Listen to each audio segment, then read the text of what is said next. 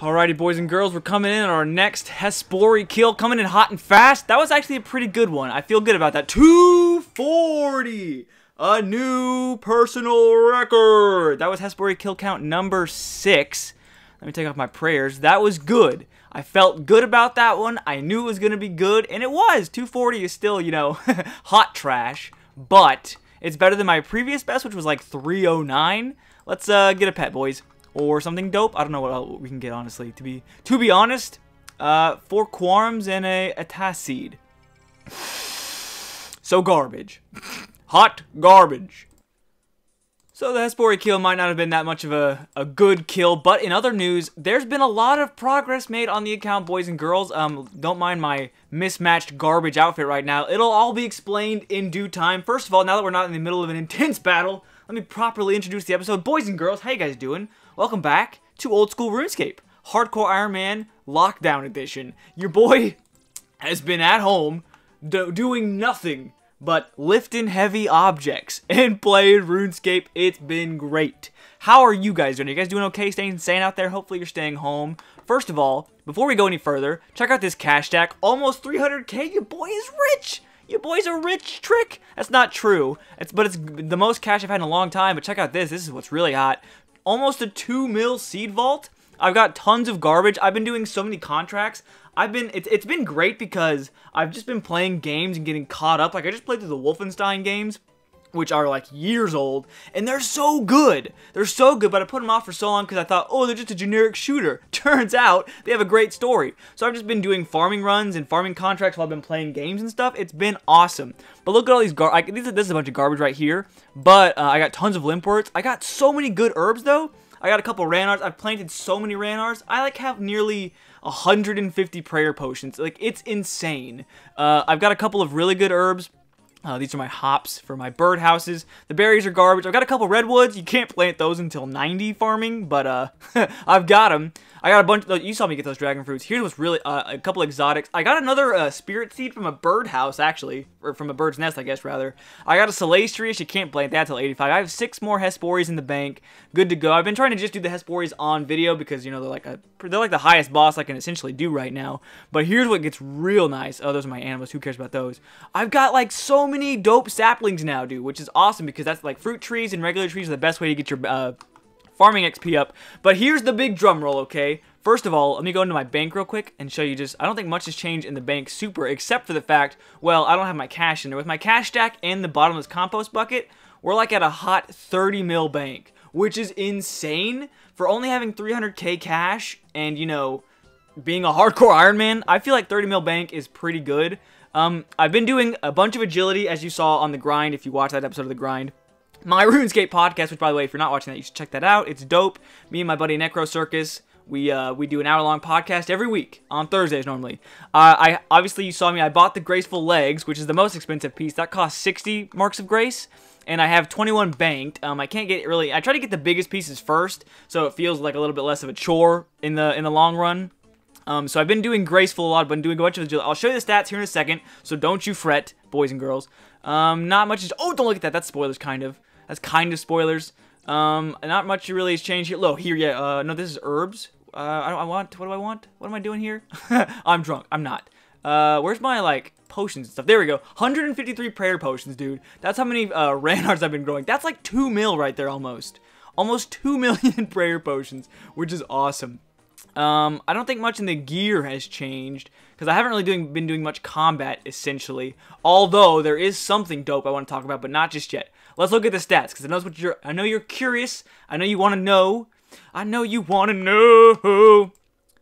Well, here you go, boys and girls. Booyah! Your boy finally hit the very doable 1500 total level. Like I said, 1500 is obtainable. It felt like it took me forever. But a lot of the stats I've been training have been long-going stats. Like, okay, I got 76 farming. Almost 77. Like I told you, that's what I've been doing this whole time. I've just been farming. I haven't been really doing anything else, not even AFKing anything. I've just been playing games, having a good time, trying to enjoy life in quarantine, essentially. 51 rune crafting, that's literally all from Tears of Guthix. 4 more levels and we'll have the highest rune crafting we need for questing, which is awesome. I think I got a magic level from high alching while I was doing agility. 66 agility, almost 67. Gonna get that probably in this episode. 67 hunter, all from birdhouses, almost 68. We need 70 in both of those, hunter and agility for Song of the Elves. That's the most we'll need for those 2 skills, which is awesome. We've just been making insane progress. I've just been gaming, boys. I've been gaming. I don't think much else. I don't think I've gotten any other stats really besides Hunter. Oh, 60 Herblore? That's a big one. Oh, and I got 61 Fletching. I've just been just doing some of the easy stuff. Like, Fletching's easy. I've just been putting it off forever because I fletched a bunch of maple longbows and had been high alching them while I was doing my agility in the, what is it, Ardoon course? Yeah, the one with the Marks of Grace. If you do the Kandarin Diaries, you get bonus Marks of Grace, which is awesome. So I've been doing that one a lot. So I've just been, you know, just gaming while I still can. We're going to do some questing in this episode, get some major skills going on. I've been trying to do some more winter talk because I've just kind of been in the mood for it. I opened up a bunch of crates, but I didn't get anything because I have no willpower. Let's actually do something in this episode instead of standing here and talk. I just want to kind of update you guys on the progress of the stats. 1508 total level. I can finally join some non-plebeian worlds. Feels good, man. Still alive, although I really haven't been doing much dangerous stuff, or many dangerous things, rather. So let's go do some actual progress. You're probably tired of this bald nerd talking, right? It's just because I'm very lonely. Oh, and there's a couple of other things I want to talk about really quickly. This won't take long, but it's super important because I didn't know you could still do this. Remember how a couple episodes ago I was like, oh, I almost have all of the emotes except for the one that you have to have like the code for, the premium club that I didn't think you could get anymore. Well, turns out, check this out, boys and girls. Boom! You can still get the premium RuneFest edition stuff. You just have to know the code. So if you go to talk to Diango in Draenor Village, you can unlock the RuneFest Lumbridge teleport emote, which I didn't know. I'd always seen people do that cow thing, and I never knew what it was. But that's what it is. It's a RuneFest specific code. So you go to Diango, and he asks you for a code. I figured they were just like, you couldn't do them anymore at all. Like it was just a one-time thing. You can no longer enter the code. Go away, dude. I'm freaking talking to people. Not you ogre nerd. So if you go to Diango and talk to him, he'll ask for a code. If you type in OSRS RF, which is Old School RuneScape RuneFest, just all initials, OSRS RF 2014, that'll unlock the cow-themed home teleport animation. They just released one for the Twisted League, which obviously I didn't buy. I spent all my points on the Slayer helmet, but then you can change that to that sweet little cow animation. I think it takes the same amount of time as the regular home teleport, but it's still cool nonetheless. Also, if you type in, when you go back to Diango and type it in again, if you type in RuneFest 17, that unlocks this sweet, sweet shield, which reminds me of something straight out of Dark Souls. I'll equip it as soon as I'm done raking this. Look at this. That looks, excuse me? That looks so cool. It reminds me of something straight up out of Dark Souls. What's the word I'm looking for? It gives you like no benefits or bonuses. It just looks sick. But I thought that was so cool, and it's just like a unique, you know, I never see them around in the game because I feel like a lot of people are in the same boat as me. I feel like a lot of people don't know you can still get this stuff. I know I sure didn't. I knew when you go here to your emotes and you see this right here and it's like you have to have the RuneFest code. I'm like, well, freaking great, dude. But then I remember, well, you know what? Jagex doesn't like putting things in the game that you can no longer ever get again, you know? So here's the emote. Which is cool because if you do it more than once, it'll change the color of the shield. So you go back to Diango and you type in Premier Club, PREMIERCLUB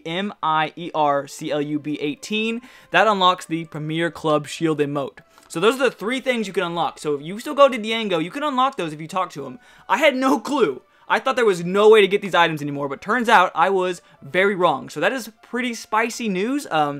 Go get this shield, dude. I see nobody walking around with this thing, so this is probably some hot loot. So if you wanna flex on your friends, you're welcome. Getting ready to go and do my birdhouse run, there was one thing I forgot to talk about. I've been doing mahoganies for the longest time because my crafting has been so low. I got it up to 57. It was 54 for a long time, but crafting to me is such an annoying skill. I know there's tons of ways you can do it now with like the underwater seaweed stuff and like, you know, glass blowing. And that's what I've been doing for a while, but I just, crafting, it's one of the slowest skills for me. I don't know why. My fletching was also very low. My fletching was like 55 or 54, but it's a very easy skill. It's just, you know, bank standing basically. I fletched all my maple logs into maple longbows. I don't remember what the highest fletching you need is, to be honest, but I got it to 61 for now. I feel like that's a good enough start. Honestly, I need to get my construction up, which I'm about to, thankfully, but because next Tears of Guthix is not going to be rune crafting if I don't, so I need to keep grinding on that. Other than fletching and crafting, everything else is pretty even. My Slayer's obviously still pretty low, because I've been grinding just points on Slayer and not, you know, Slayer experience, because I want my Slayer helmet, because I'm doing that in the most inefficient way possible. But anyway, I just wanted to bring that back up, because I'm just all over the place tonight, because it's been forever since I've talked to you guys. I missed you guys. How have you been? Please, leave a comment. I'm very alone. You know, actually, training agility hasn't been that bad. I think it's because I haven't really had, like, I haven't done any agility really on this account at all, except for, like, all my agility levels up until, like, 60, basically, had been from Barbarian Fishing. So I really haven't had to do much of the agility grind, which, and honestly, it hasn't been, like, I've only gotten 6, almost 7 levels here now. I've gotten, like, about 80 marks of grace. I think the whole graceful outfit's, like, 260, which, by the way, is freaking bonkers. Plus an extra 90 if you want to recolor it, which... Let's be honest, I want to recolor it because it looks freaking rad. Also, here is going to be 67 agility. Boom, which I don't think gives us... you can now access the Nil dungeons using Rubble Climb. Don't know what that is, but sweet. We need 70 for Song of the Elves. That's the highest for questing we need. But I have a feeling I'm going to need a way more than that just to get full graceful even. I don't know if I can get, you know... I have like 21 tokens in the bank. And plus the 60 I spent on the legs. That's only like 80-ish. And like I said, 260 for the full set, so we've got a ways to go for that. So I think I'm gonna, and I think you can do, I think you can go 20 levels above the original course requirement, which is 60 for this course, before you start to get less grace marks. So I'll probably stay here for a while. I got Herbal Orb a bunch, thanks to all of my farming, all of the herbs and stuff. And you need 70 for Song of the Elves. I'm almost 61. With diaries and a couple questing, we should get pretty close, which I'm really thankful, because I was starting to get kind of concerned with that, because, let's be honest, Iron Man Herbal Orb is a grind. Everything else, I mean... All my hunter has literally come from birdhouses, and when you do them consistently, it goes pretty quick, because with mahoganies alone, like, I don't know what it is for use, which I need 60 crafting for. I've been trying to rush to that. But with mahoganies, it's like 4,000 XP per run, and every hour, that adds up really quickly. Like, I'm almost at 68, and I have not trained hunter any at all. It's all been from birdhouses or questing, which isn't really much questing, so... That's awesome. Speaking of questing, I'm going to go finish up Mornings in Part 1. I started that quest because there's an achievement diary that requires you to grow a palm tree there, and to start, and just to get the crystal teleport sea there, so I don't have to, you know, charter a ship there anymore. So let's go do that real quick, and, oh, look at that. That's so tempting. I wish I could do that, but it won't let me because I haven't done the quest yet. Song of the Elves is so far away. But... Mornings in Part 1 isn't that bad of a quest. I mean, it's long, but it's really just some running around. Mornings in Part 2 is, of course, the garbage quest, which I could technically do right after this, but I am in no way wanting to do that. I've only done Mornings in Part 2 ever once in my life, and that was on my main account, and that was a normie account, so I could just buy the Death Talisman. Going through that garbage dungeon alone is worse enough. I could not imagine all the items we have to get for the Death Talisman and that, so let me wrap this up really quick, and then we will wrap this quest up. Oh, and there we go. There is Mornings in Part 1, 2 quest points, 25,000 hit point XP? Really?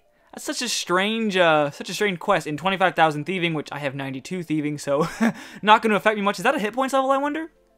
So what are we going to do at the Temple of Light? I really don't care, actually. I really don't actually care at all. Return to the Mourner headquarters, yeah, and access their mines.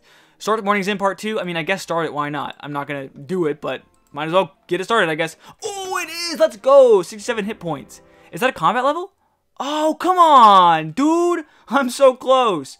I'm so close. That's not the first time I've ever said that. So there's Mornings in Part 1. 222 quest points? That looks freaking nice, dude. We only have... I counted it yesterday. I forgot. I think it's like 20-some quests left. Not many. And a lot of them are really easy. Like, I still have Clock Tower. That's such an easy quest. It takes like 5 minutes. Cold War. Darkness of Hall... But there's also a lot of garbage. Darkness of Hollowvale. Obviously Dragon Slayer 2. I have the rune crafting requirement for Devious Mines, hilariously enough, but not the smithing requirement. That's like my next lowest skill. I just need to do it. Smithing I hate so much. My mining is not bad, though. Mining not bad, but smithing, ugh. Blech.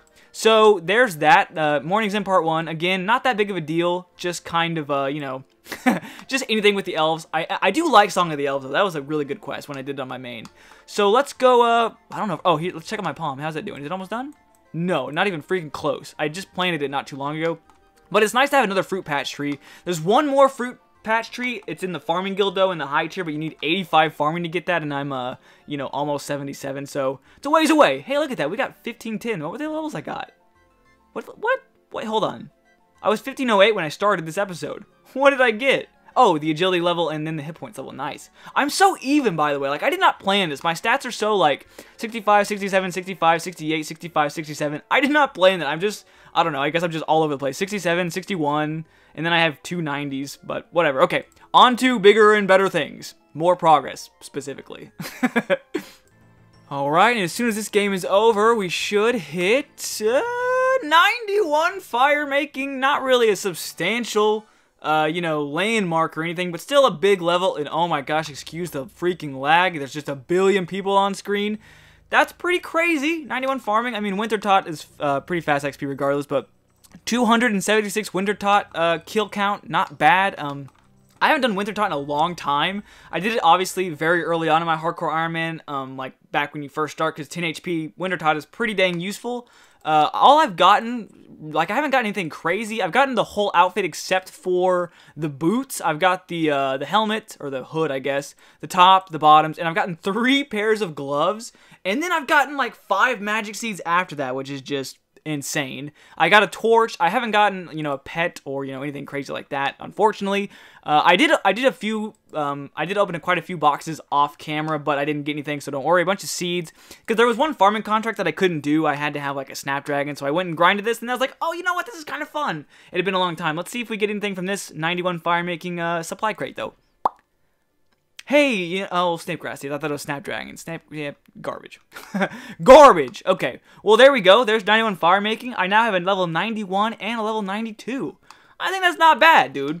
That's not bad. I haven't had a 99 in, like, forever. On my main account, I don't even have a 99. I am, like, 1750-ish on my main account, but back in the Runescape 3 days, I did get 99 wood cutting, but that was from Ivy. You guys remember Ivy? You could just stand there like behind the Varrock Palace and just basically, it's like botting essentially. You just chop Ivy, you don't get anything for it. It's just like the most AFK. Anyway, so there's that. I don't know if we're going to do anything else in the episode, but you know, that's progress, baby. Oh, ever closer to 99 and maybe a Phoenix. I just want the bird. I just want the bird. Because you know what they say, right? The bird. He is the word. Alrighty, I figured I'd wrap this quest up with, this episode up rather, with a little mini quest. I figured since we were in Corund and I got my fire making level, I would go ahead and do one more thing. The mini quest, the Soul Bearer, which you start by finding the book in the Arceus library by searching through, normally when you're trying to gain favor there. It's called, like, stop talking to me, Keymaster. Thanks, I will. Bye. Bye. It's called, what is it called? Bear Your Soul. So you have to read the book in the Arceus library to get it started. It's real quick, real easy. You get this thing right here, the Soul Bearer, which essentially it will, when you get ensouled heads from, like, you know, a monster or something, it'll send it right to your bank. Now, it has to be recharged, I think, by this guy. I think it only has a certain amount of charges. Let me see. It has no charge. It feeds on soul. Oh, you have to charge it with soul runes and blood runes. That's it. So not a big deal, but it'll essentially, you know, instead of having to fill up your inventory with a bunch of ensouled heads, like you're fighting blood velds, something like that, it's nice and easy. Just, you know, to finish up a little more progress. We got a lot done this episode, though. Morning's End, a big quest, ever closer to that quest cape. Lots of skill gains, a lot of them over time, just because I've been, you know, stuck at home, so I've just been gaming my little heart out. We're at 1511 total level, which is nice. I'm going to be getting another hunter level here really quickly, super close to 70, and then I don't need it forever, really, unless there's probably a bunch of diaries that require higher hunter, but that's awesome, dude. I'm going to have to get onto construction because that's my lowest skill right now besides runecrafting, which is ridiculous. Construction is not bad. It's just expensive, and it's even more tiresome as an Iron Man because you have to, you know, chop all the logs and then convert them all into planks, and it's just a whole ordeal. I'm going to just keep farming away and playing games, guys. Stay home. It's best for everybody just to stay safe, man. Game, man. You have no excuse, man. You have nothing but time. Game, boys and girls. Let's do this together. I will see you guys in the next episode. Hope you guys enjoyed this one. Lots of progress, lots of fun stuff coming soon. I've had lots of time to work on the wrap. I'm super excited about that. And you know it's true because I just made it rhyme. See you guys very soon. Hope you guys enjoyed. Subscribe, leave me a like. It helps me out a bunch. Lets me know you guys are enjoying things and that you want to see more. And, you know, leave a comment. I love to read your comments. And I normally always drop a little heart because I'm just such a swell guy. See you guys soon. Bye!